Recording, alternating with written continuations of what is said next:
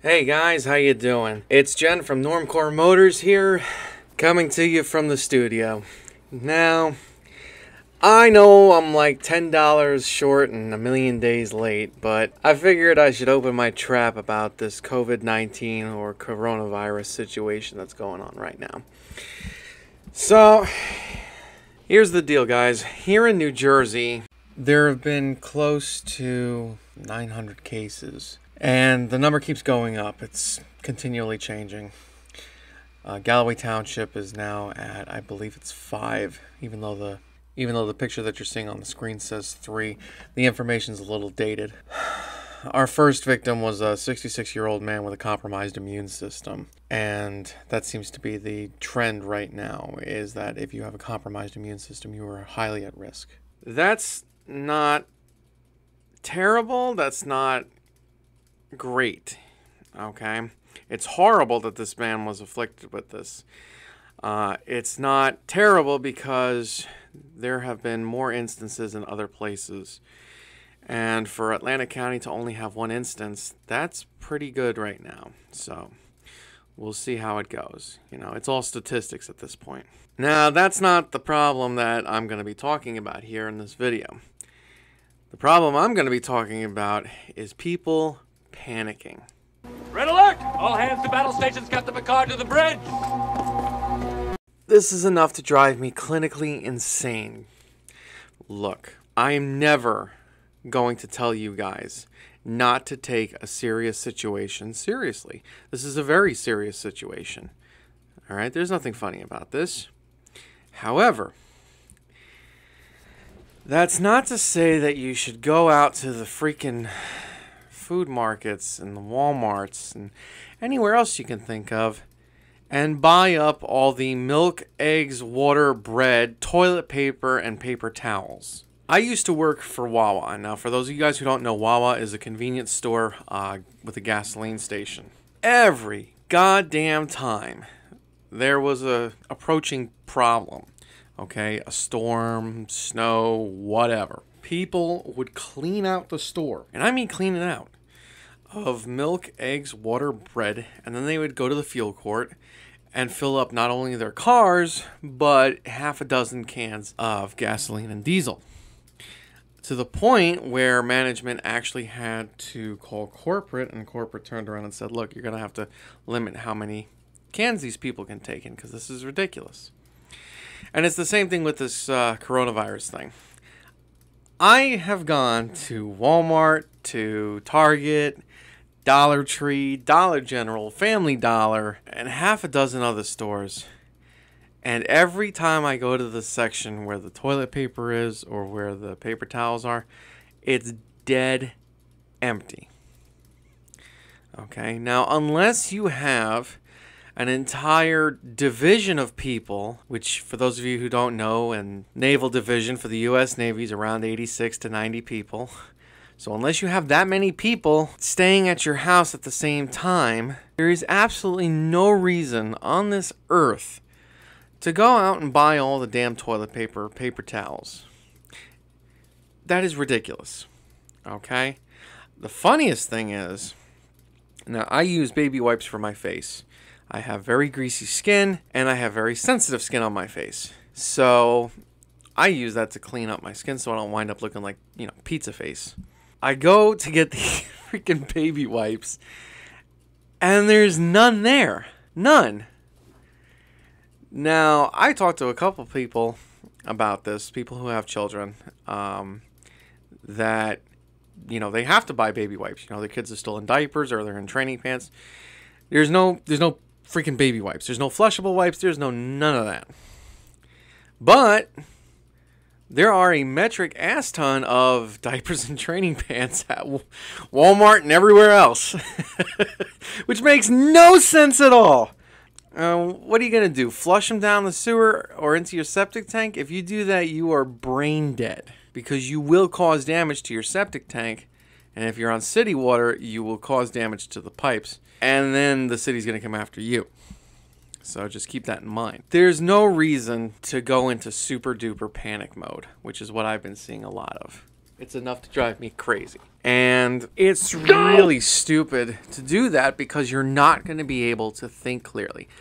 You know, one of the things my father always used to tell me, and Dad, I love you if you're watching this. You know, say hi to Mom and the others for me. But one thing my father always tried to teach me, not that it ever stuck 100% of the time, but he tried to teach me, think about what you do before you do it. Now, has there been a complete and total lockdown of the country here in the U.S.? No. Is there a mandatory curfew? No. At least in New Jersey, there's not. There's a suggested curfew, which cracks me up because it might as well be mandatory. But that's not the point. The point is, the situation is bad. Absolutely. Okay? It's really bad. There's no vaccine for this. And quite frankly, I mean, anybody who studied history could have seen this coming. Because the last pandemic on this level was in the 1920s. And it was influenza. So, you know, every 100 years or so, we get something like this.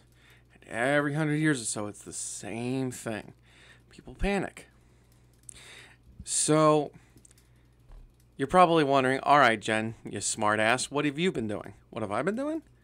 Well, I still go out. I go for drives. I go buy dresses at Goodwill. I talk to my friends on my phone.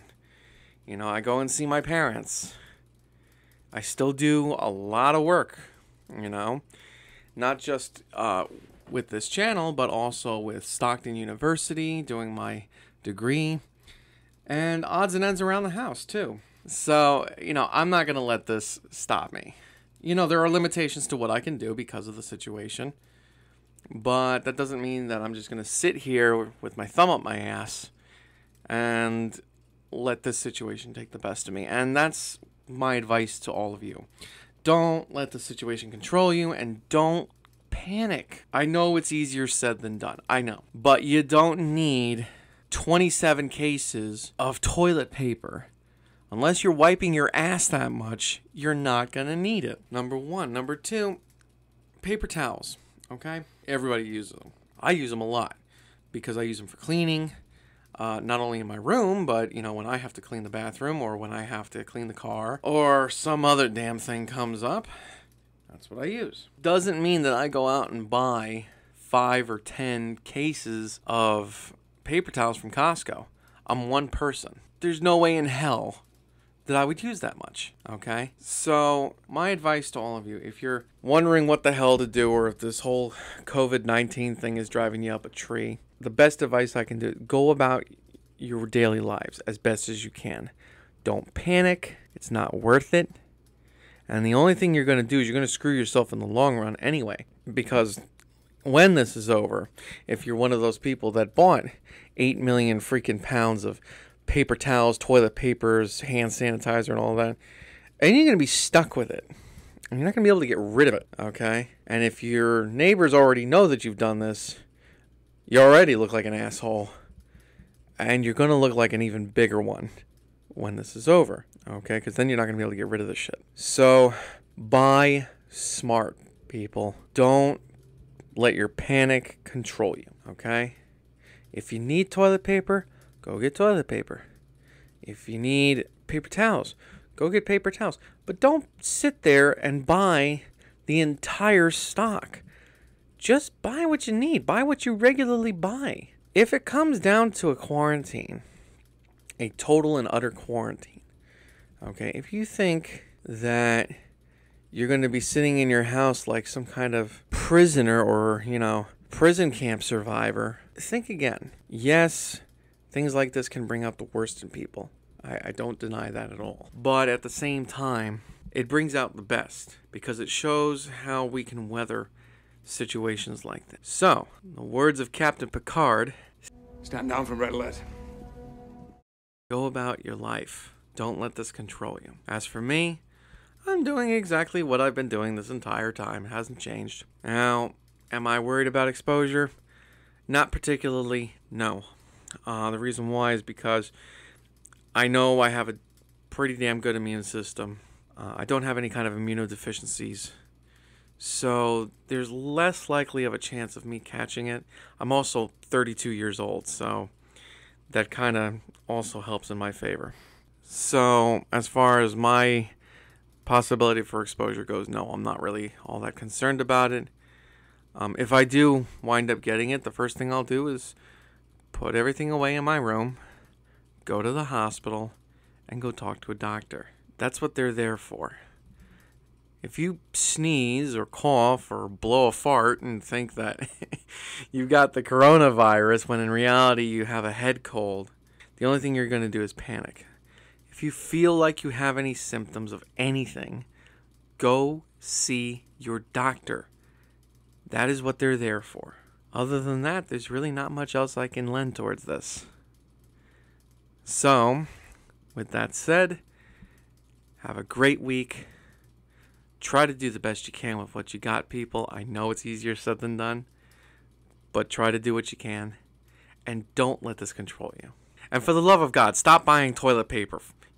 You probably got 800 cases of this shit in your basement and you got nothing to do with it. Except look at it and sneer at it like a Ferengi.